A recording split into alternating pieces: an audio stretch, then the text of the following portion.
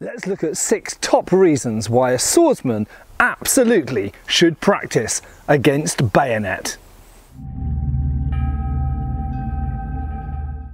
Hi folks, Matt Easton here, Schola Gladiatoria, and welcome to my garden here. So I'm considering the subject of sword versus bayonet. Now this is a very popular topic in the Georgian and Victorian eras, so end of the 18th right the way through, in fact, to the early 20th century, and you could say up to World War I.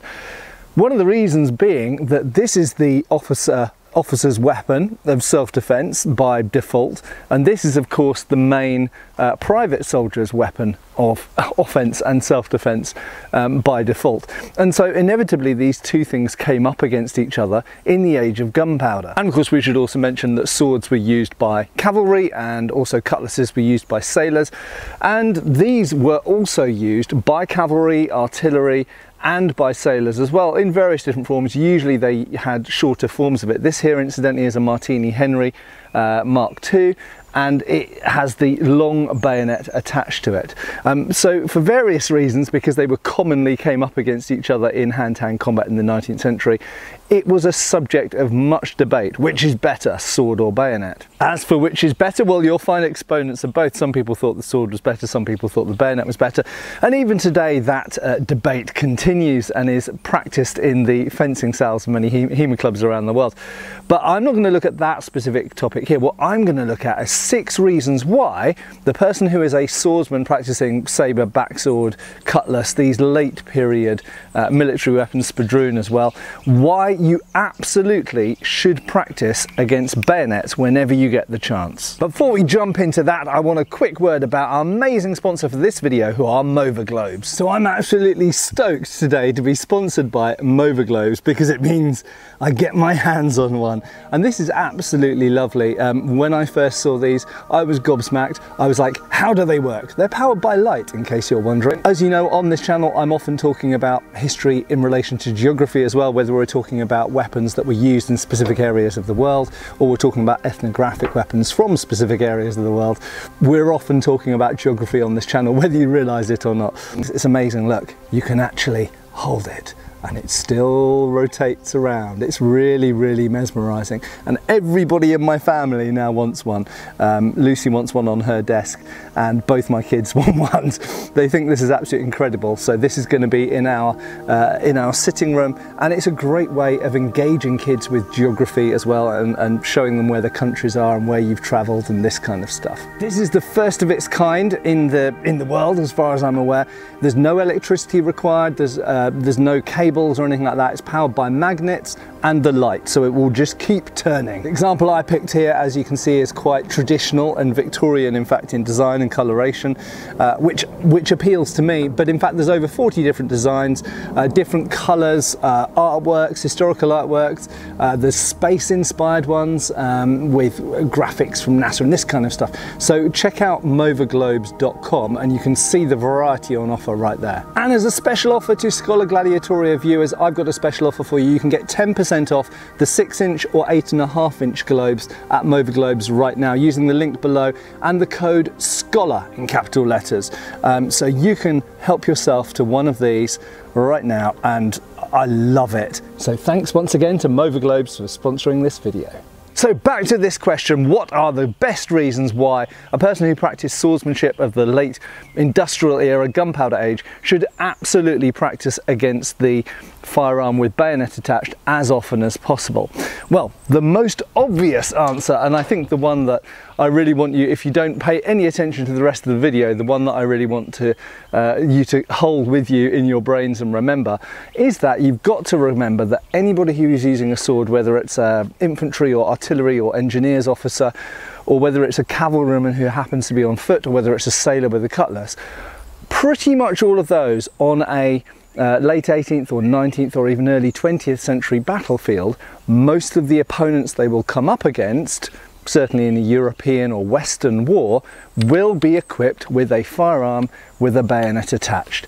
So it's simply a matter of statistics and odds. The fact is that if you're training with a sword, the fact is if you go into war, skirmishing, raiding, whatever, patrolling, the most likely opponent you're going to come up against is someone equipped with one of these. And it doesn't matter whether it's the trenches of World War I, or a siege during the Indian Mutiny or the Crimean War or the Napoleonic Wars. It doesn't really make a difference. The fact is that most opponents are going to have a long arm, as we call it, so a musket or a rifle, with a long spike or bayonet attached to the end of it.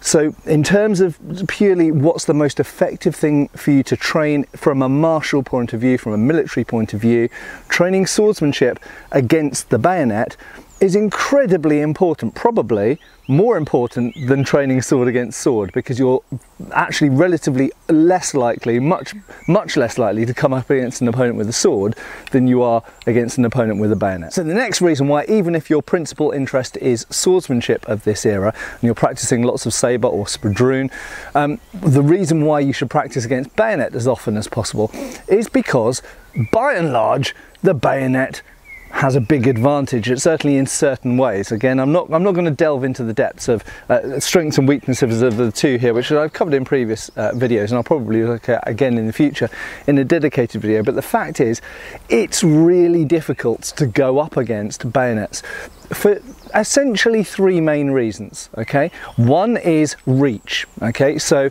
if you're holding the bayonet like this, if you have the hand forward, you'll actually notice that the length of the sword blade is roughly the same length as from the tip of the bayonet to the lead hand. Okay, so that's something you have to be aware of as someone using a bayonet. However, you can slip that hand down and you've now essentially increased the reach of your weapon down to here. So you can get a huge amount of reach just by moving the lead hand, and in fact you can bring it all the way back to the trigger guard like that and still stab two-handed with an incredibly long reach on it. But if you really want to, not everybody advises this, but certainly in Victorian Britain and in France as well, in the Third Empire, a popular form of stabbing with the bayonet was actually one-handed. Now, this is a heavy object. This weighs about 9 pounds, which when you hold it out at arm's length feels pretty heavy because it's a long lever. But if you lance the thing out one-handed, you can do it quick enough for one stab and then retract. So if you're fighting someone conventionally like this, but then you go smack and then bring it straight back, it's actually relatively manageable, especially with practice. So that means this has got a huge reach. The other advantages, you've got two hands on the weapon, so you've got greater leverage. The third one is weight. Now, weight can be a drawback as well because it makes the weapon more cumbersome and tiring to use and a bit slower.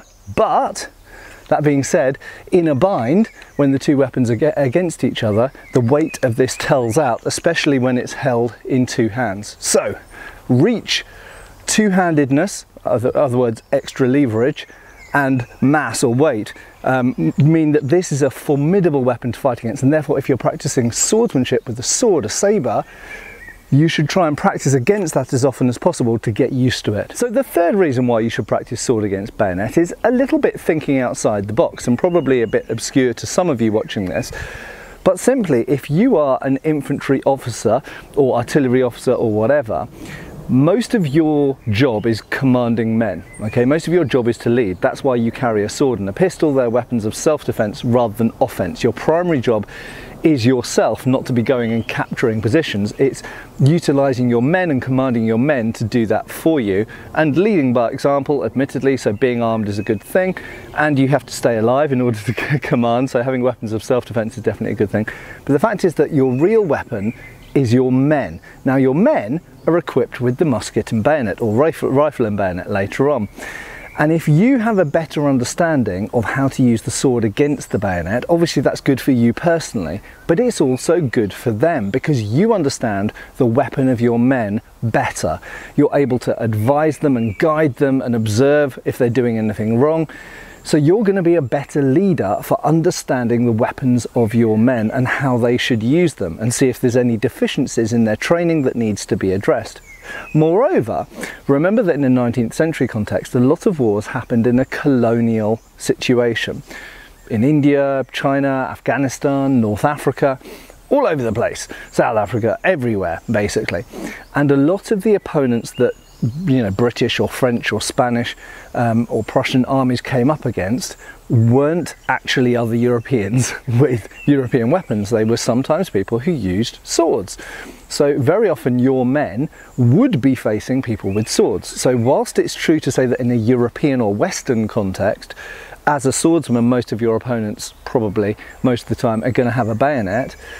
If you're now serving in India or South Africa, most of your opponents are not going to have a firearm with a bayonet attached, or at least a lot of them won't. A lot of them will have other forms of weapon, one of those being a sword. So if we were in Afghanistan with the chura or khyber knife, or the pulwar, or if we're in India with the talwar, or if we're in Morocco, for example, with the nimcha, the fact is that your men are going to be going with their bayonets against swordsman opponents. So again, it's useful for you to understand how a sword opposes a bayonet, because you can reverse engineer that and help your men understand how best to overcome their swordsman opponents. So number 4 reason is simply that as a swordsman, even if your focus is on sword and your focus is on sword versus sword, practicing occasionally, or as often as you can, against the bayonet attached to the musket or rifle makes you a more rounded and complete martial artist and swordsman.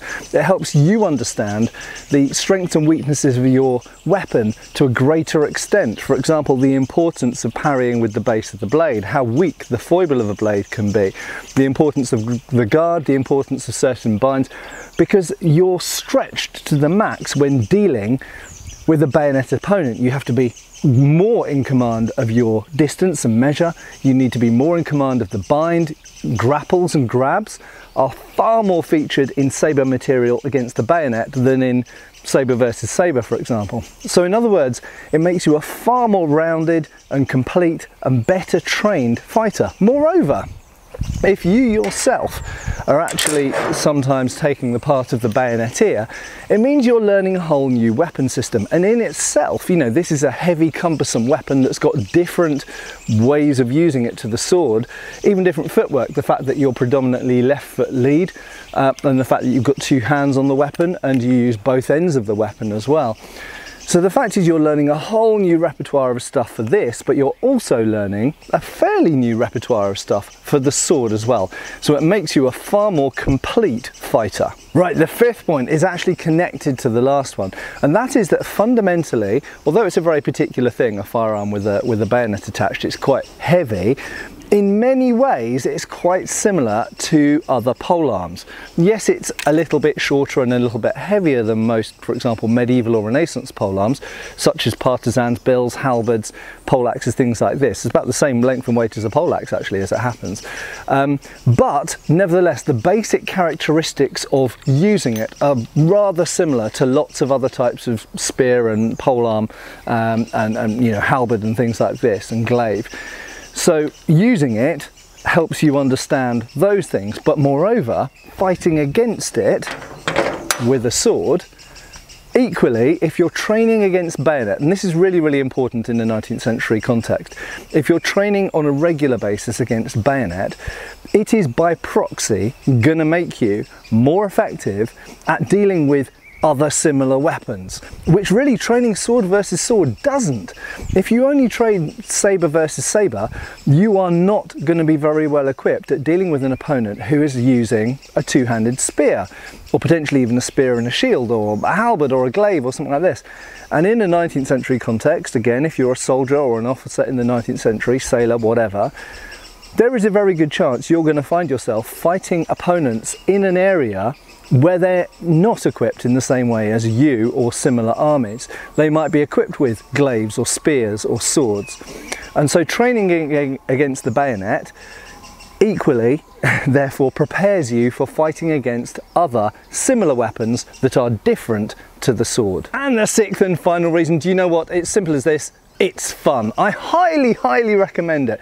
There are a number of different bayonet simulators you can buy on the market these days, nylon ones and various other things, but you can make one as well. If you just make one out of wood and you stick a padded end on the end, you can be careful with it. You can just use a wooden pole. It's not great.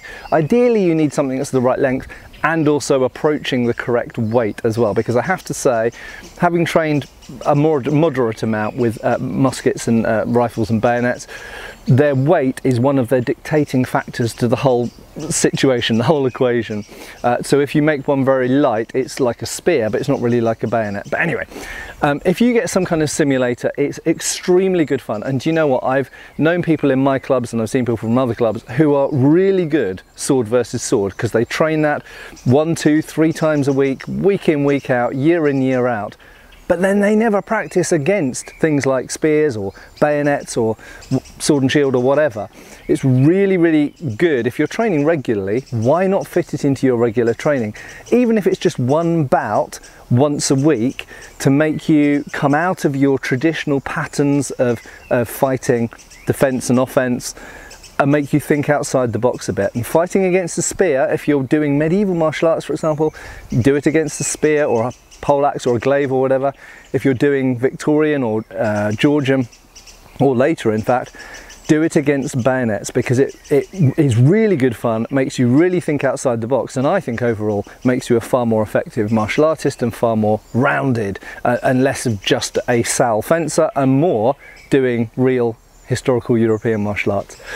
I hope this has been enjoyable and thought-provoking to watch. I hope that some of you go away and actually go and do some sword versus bayonet with whatever you can obtain. You can use a single stick and a long bayonet wooden simulator.